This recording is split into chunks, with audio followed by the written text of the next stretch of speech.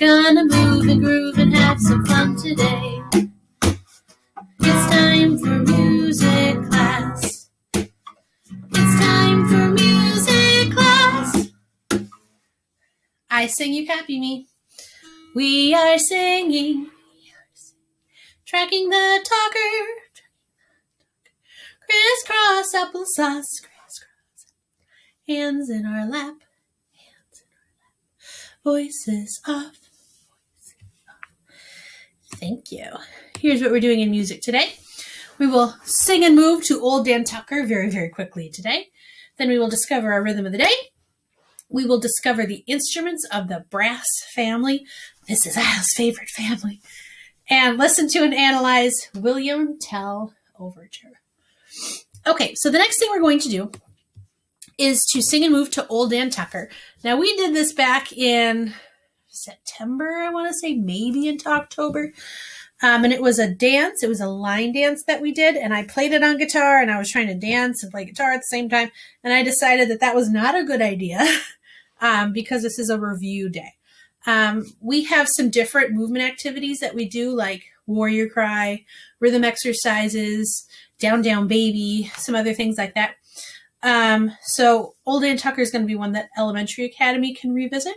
So let's just revisit how this goes. It's been quite a long time. Okay, so the song goes, went to town the other night, I heard the noise and saw the fight.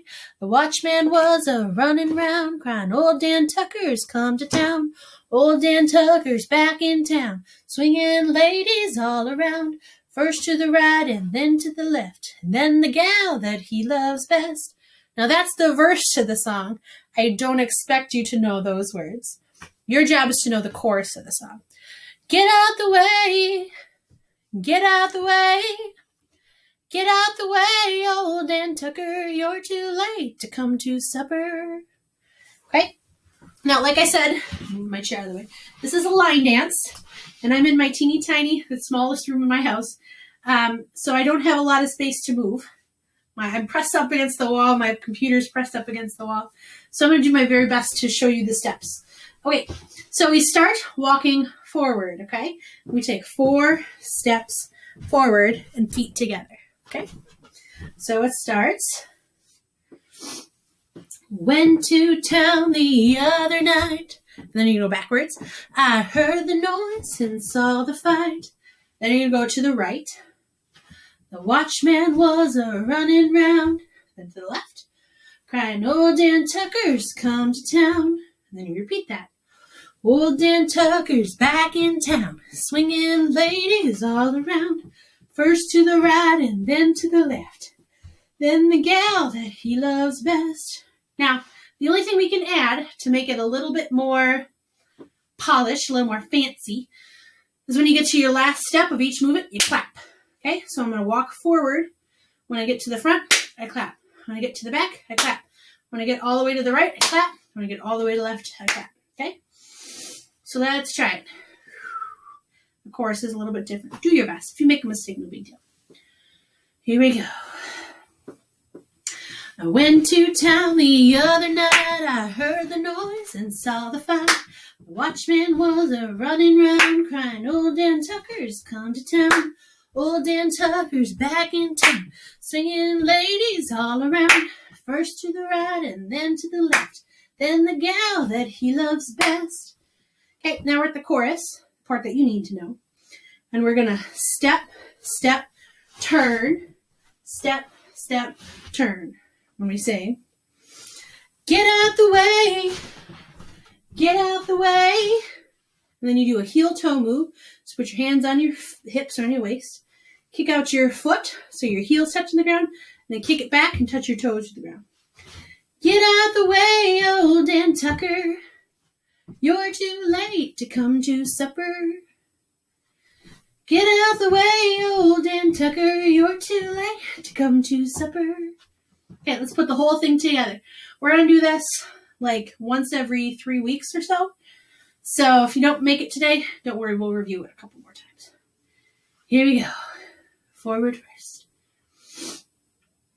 I went to town the other night. I heard the noise and saw the fight. The The watchman was a running round, crying, old Dan Tucker's come to town. Old Dan Tucker's back in town, swinging ladies all around. First to the right and then to the left, then the gal that he loves best. Get out the way, get out the way, get out the way, old Dan Tucker, you were too late to come to supper. There we go. There's a second verse and a third verse, and it's actually like 7 verses to that song, but we'll just do a verse and a chorus for now. Okay, moving on to our rhythm of the day. These are the 4 sounds that we've heard so far in music class, and they might look a little bit different today. Before, when I had my ta, way up there at the top, it was just a vertical line. When I had my tt, it was 2 vertical lines with a line across top. The sh looks exactly the same. But the tika tika used to be 4 vertical lines and 2 horizontal lines. Now all the vertical lines have a circle on them. That's called the head of the note. And that's the way that music is usually written. But today we're adding something to it, to another sound, a 5th sound that needs to have those head on the notes. So when you look at ta, now it's going to be a straight vertical line up and down with a head. TT is 2 vertical lines with heads and then bar across top. And then tika tika, 4 vertical lines with 4 heads. The vertical lines, from now on, I'm going to call them stems. A single stem with a head, that's a ta. 2 stems, bar across the top with 2 heads, that's TT. 4 stems with 2 horizontal lines, 2 bars, and 4 heads. Notice that all of those heads are filled in. They're colored in. That's going to be important. Now, right up above my head, we have a new sound. Let me make myself a little bigger. It looks a lot like a quarter note, except the circle at the head is not filled in. It's an open circle. Okay? We call this ta. So if ta, ta, ta, ta is 1 clap.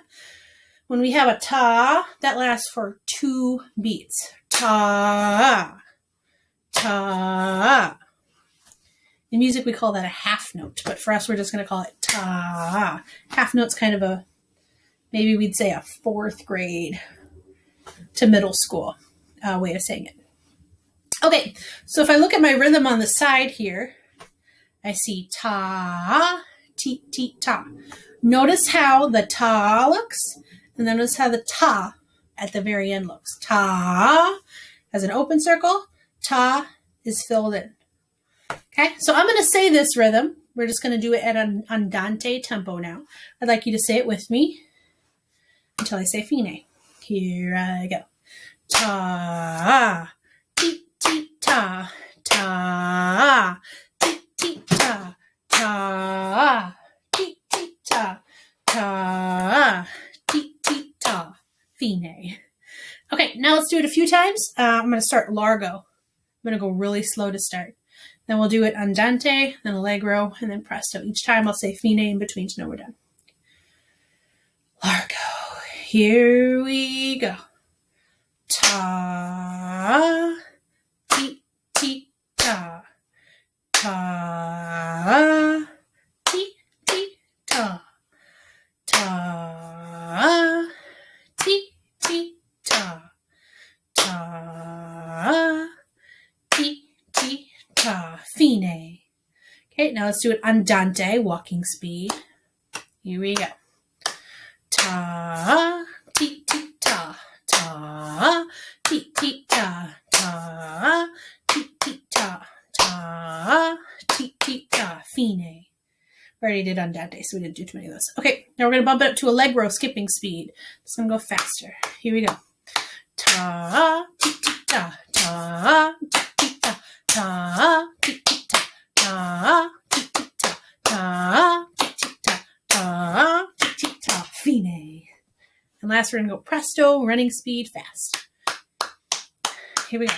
Ta, ti, ti, ta, ta, ti-ti-ta-ta, ti-ti-ta-ta, ti-ti-ta-ta, ti-ti-ta-ta, ti-ti-ta, fine. I like doing ta.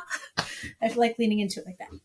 Okay, so we're adding ta sounds into our rhythm of the day, which will be this week and then next week. And then after next week, we're going to be switching to a new music theory activity. So we did secret word of the day. Now we're doing rhythm of the day. And very soon we're going to switch to our third thing, which I think will be fun. Okay. In the past, we've talked about different instrument families. So we've talked about string families at the beginning of the year. There's the woodwind family. And then over on the right, we have the brass family, which we're going to talk about today, keyboard family, and the percussion family. So just a really quick recap. The string family, that's violin, viola, cello, and double bass or upright bass. They also have things like the guitar and the mandolin and the lute and some different things in there. Woodwind family, we're not talking about yet. Brass family, talk about today. The keyboard family, that was piano, organ, harpsichord, and accordion. And the percussion family was the biggest family. There was a bazillion things. Snare drum, bass drum, maracas, claves, a go-go bell, gankogi, güiro, tambourine, triangle, whole bunch of things. But today our focus is the brass family of instruments. There are 4 main instruments in the brass family that we are going to talk about today. There are more than just 4, but there are 4 that we need to discover together. Here are some things that I thought you would need to know about the brass family. First of all, pictures of instruments in the brass family are up above my head. They play louder than any other instrument family. They're the loud ones. They're usually supposed to be loud because they are maybe the instruments that play a fanfare. Something like, look at me, we're going to play a great song. And because of that, they can be heard far away. They might be said like a fanfare. In the olden times, it might be played in like a king's court to announce the presence of the king. They're played in parades for different things because parades are usually very, very loud, attention-getting, fun things. Their early ancestors have been made out of wood, tusks or horns from animals, or shells. Modern instruments are made out of metal. Now, this is called the brass family, so can you imagine what type of metal these instruments were traditionally made out of? Brass. Yes, I have now seen a few made out of plastic. I've seen plastic trombones and plastic trumpets. I've not seen the other 2 in plastic. But from what I know, they are not as good as the metal ones. So we'll just say that modern ones are made out of metal. Brass instruments are made out of long pipes that widen at the end into a bell shape. So if you look at those 4 pictures, you'll see some kind of skinny tube that kind of wraps around in a certain way, and then they all flare out into a bell shape. They get wide at the top. That helps them project, helps them be louder so they can be heard farther away. This is a wind instrument, which means you use your breath to make the sound. Not like keyboard or strings or percussion where you use your hands to make all the sound. You need your breath to add the sound to it. You vibrate your lips by buzzing into the mouthpiece. So if you make your hand into a little circle and put your lips against it, go, make my face a little bigger so you can see it.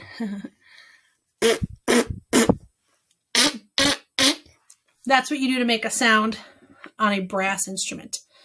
And then you have valves and slides that change the pitch. That's the highs and lows of the instrument. And next week, I'll get to show you that a little bit. So now I'm going to take you through these 4 main instruments of the brass family, tell you a little bit about them, and then we'll hear some audio examples, some sound examples from each one. Making sure my volume's up. Okay, so the first one is the brass family. Of the brass family is the trumpet. And the trumpet is one of my favorite instruments. When I joined band when I was in 5th grade, I started on the trumpet.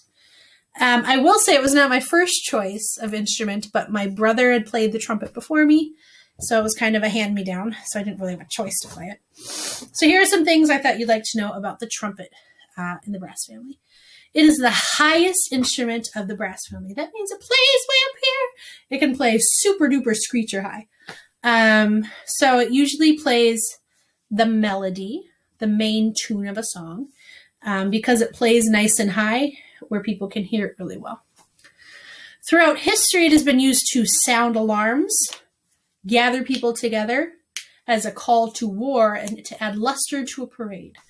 So if, let's say, you were in the military during the time of the Revolutionary War, and you wanted to tell your troops to move forward or to move back, you didn't have a cell phone that you could call the front line and say, hey, let's get out of here. They had to have it like a secret signal. So they had trumpet players, or probably back then bugle players, which are a lot like trumpets, that would sound the call, and then all the soldiers would be able to hear that and know what to do. And they would have different songs that told them what to do. There's a very famous song called Taps that's played in the military. There's also one called Reveille, and that tells people in the military maybe to wake up in the morning. That's what Reveille is. And that's traditionally played on the trumpet. It has 3 valves. So if you look at that picture above me, that young gentleman is playing with his fingers. 3 valves, kind of like 3 buttons on the top. And if you push different combinations of those valves, it makes different sounds. It's a slender pipe that's bent into long loops. If you were to stretch all the metal of a trumpet out, it would be 6.5 feet long. And you hold it horizontally, so like out like this in front of you. Now this guy in the picture is holding it kind of at an angle because he's really into playing, making some cool music. But it's held out horizontally in front of you. I have 2 short audio clips, 2 short sound clips that I'd like to play for you so you know the different sounds that a trumpet makes. Here's the first one.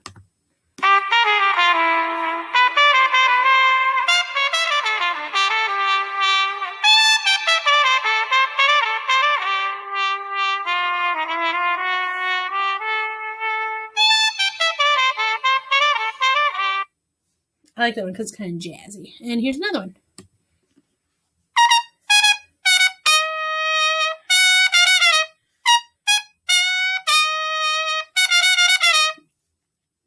Cool. All right, so that's the trumpet. One of my favorite instruments because I played it when I was in middle school. Next is the French horn. My other favorite one because I played French horn as in high school and in college. They come from French hunting horns. So kind of like we were talking about, how they wanted to sound some kind of alarm and communicate to the other people.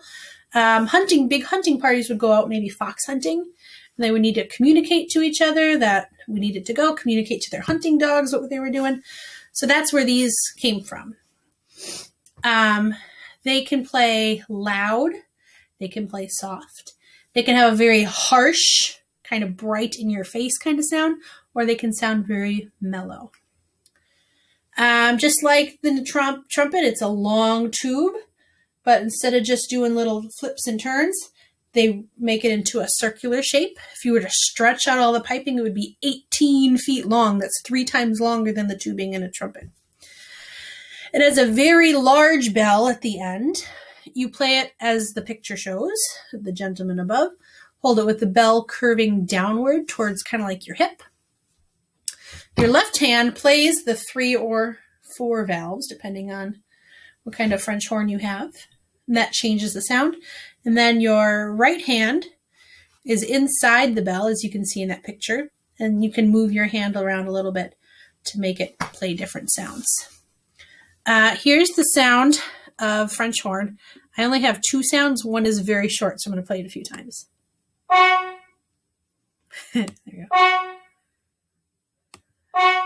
To me, that sounds very harsh. And here's another sound of the French horn.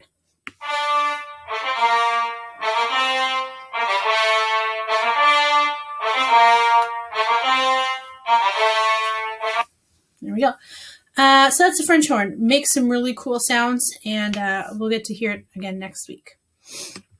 Okay, next we move on to the trombone. The trombone is different. It uses a slide instead of valves, and it is the only instrument in the brass family to do that. Actually, far as I know, the only instrument of all the instruments to do that, of the mainstream ones. Okay, so it uses a slide instead of valves, so you can see the guy standing like this. He would move his right hand forward to make that tube in a different spot. So that's how it changes the pitch, by using that slide. It has a long, thin brass pipe that's bent to make an S shape. And if you stretch that tubing all out, it will be 9 feet long. Like I said, you can change the pitch by moving the slide to make the instrument longer or shorter. And that's really what all the different instruments of the brass family do when you press down those valves, like on a trumpet, is it opens up different parts and different tubes to change how much length the air that you blow has to go through. And that's what really changes the pitch. On a trombone, you just don't do that with valves, you just do it with the slide. Just like the trumpet, you hold it horizontally to make the sound, and this is considered a low brass instrument. Because it's low brass, most often I would say, it plays some kind of harmony sounds. They definitely have their time to shine, but if I had to choose between trumpets and trombones, which one's going to play the melody? Most composers, people who write music, give it to the trumpets first because they can play in a higher range versus the trombone who plays in a lower range. I didn't say this before, but now that I think about it, French horns kind of switch back and forth. Sometimes they play melody, sometimes they play harmony. Harmony is like background music. So let's listen to a couple examples of what a trombone sounds like. I'm going to play this one twice because it's kind of short. Okay, I'll play that again. And here's another one. I'll just play this one once. Ooh, that sounds kind of eerie. I like that one. All right, we have one more instrument left in the brass family to talk about, and that is the tuba. It is the largest and lowest brass instrument. It is heavy. My brother, who started on the trumpet, he switched to the tuba when he was in high school. So I've held his tuba before. I'm going to borrow it from him for next week so I can show it to you. It is heavy. It is hard to hold up for a very long time. There is another instrument related to the tuba that's called a sousaphone. I don't have a sousaphone, but we'll maybe talk about it in our next video. Probably will. That is kind of a lighter version of the tuba, and it kind of wraps around you, and that's like a tuba for marching band, which is kind of cool. Like I said, it is the lowest brass instrument, lowest pitch. So trombone and tuba are the two members of the low brass. And because it is low, it anchors the whole orchestra or the whole band. A lot of times your conductor might say, listen for the tuba. They also say, like, listen to the percussion section, but listen to the tuba because they anchor the whole band. It is a very long tube with a large bell that points upward. You stretch it all out, it's 16 feet long. The reason it's pointed upward is because you want that low brass sound to go up and over the band so that everybody around the tuba can hear it. It has the largest mouthpiece, and I'll show you mouthpieces next week. But remember I talked about how that you hold that circle to blow. When you do the tuba, it's like a big circle. You get your whole mouth around it when you play it. It's kind of fun.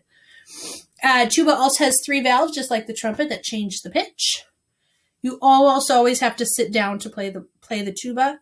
A guy that I went to college with had a harness that he had that strapped around the back that would help him hold the weight up when he wanted to stand and play, but otherwise he usually uses a sousaphone, completely different instrument, to play the tuba if you want to stand. It takes a lot of breath to play. You have to empty your lungs and take a lot of big breaths in order to make the best loud sound on a tuba. So those are the 4 instruments of the brass family: the trumpet, the French horn, the trombone, and the tuba. There are others. Euphonium and baritone are kind of like mini tubas. There's one called a flugelhorn. It's kind of like a trumpet. A cornet is like a mini trumpet. That's what I have, and that's what I'll show you next week. Mellophone, and there's some other ones. But the 4 main ones that we're supposed to know in elementary academy: trumpet, French horn, trombone, and tuba. Okay, the last thing that I'm going to have you do is something you're going to do on your own, and that is to listen to a song called William Tell Overture. This is a song that heavily features brass instruments, especially right at the beginning of it. You'll hear the trumpet. So you're going to hear the trumpet right away, and then the other brass instruments come in.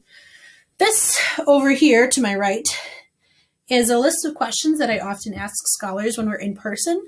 So I just want you to ponder these and think these as you listen to it.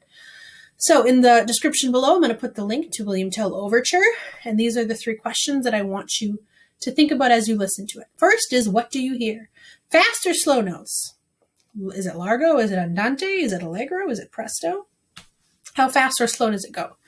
Do you hear loud or soft notes? Now, I'll say this, the speed or the tempo of the music and the dynamics, the louds and softs, can change in a song, and that's a-okay. So if you're listening to it and you're like, well, it started off really soft, but then it got louder, that's not your ears playing tricks with you. That's just how the song's written. Are there instruments? Which ones? Here's a hint. We're talking about the brass family today, so that might help you. Are people singing? Because your voice is an instrument also. Second question, what do you feel? Does this music make you feel happy or bored or brave or excited or lethargic? I don't know. How does it make you feel? What impact does it have on you? And then the last question, what do you picture when you listen to this music and you pause to have some kind of imagination stirring around in your head? What does it make you think about? You can write the answers to these questions down if you'd like. I'd always appreciate having it sent to me. Several kids did that in the last time we listened to some music. But I'd love to hear what Elementary Academy scholars have to think. If you don't want to write it down, you don't have to, but just something to think about as you're listening to William Tell Overture. Okay, we only have one thing left to do today, and that is to do our train exit. So breathe with me, Elementary Academy. Here we go.